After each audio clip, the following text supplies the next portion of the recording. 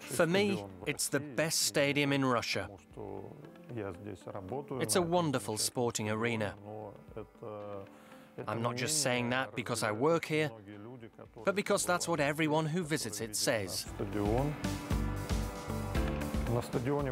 Everything about the stadium is filled with the club's spirit. When you see it from afar, you can't miss the red and white colours emblazoned on its exterior.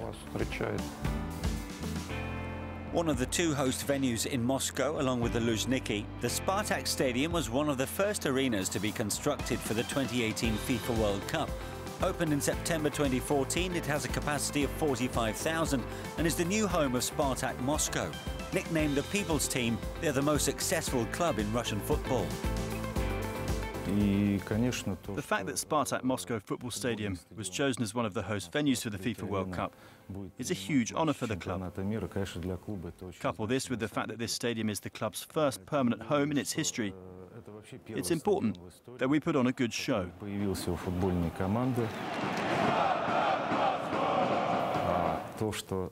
Our spectators are very passionate, and I think it will be the same when it comes to supporting the Russian national team.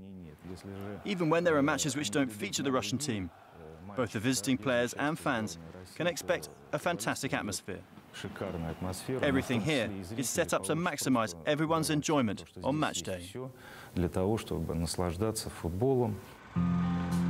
One of 4 venues for the 2017 FIFA Confederations Cup, the stadium will host a total of 4 games, including the third-place match, before staging 5 games at the 2018 FIFA World Cup, including a round of 16 tie.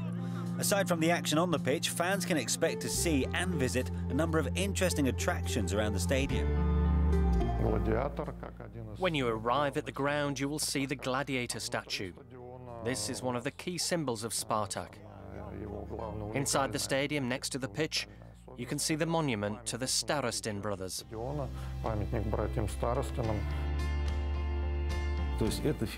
The importance of the 4 brothers cannot be underestimated.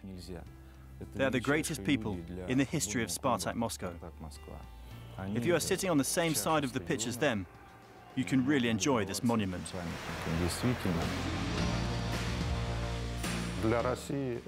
Another thing for fans to see is the Spartak Museum. It's the first of its kind in Russia, based on an idea by the club's owner, Leonid Fedun. It offers visitors a completely interactive experience using modern technology. In April, the new FIFA president, Gianni Infantino, visited the museum, and he seemed to really like it. He said he enjoyed seeing some of the items on display, which includes a winner's medal from the 1960 UEFA European Championship. This exact medal belonged to the former national team captain, Igor Neto, and was the one he collected after the final.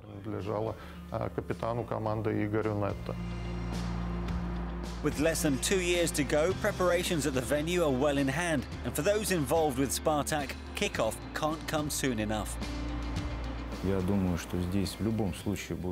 I think the fact that there will be a host of players from across Russia and the world playing here means that the World Cup can only inspire the younger generation. I hope the stadium and the 2018 tournament will motivate them to follow their football dreams.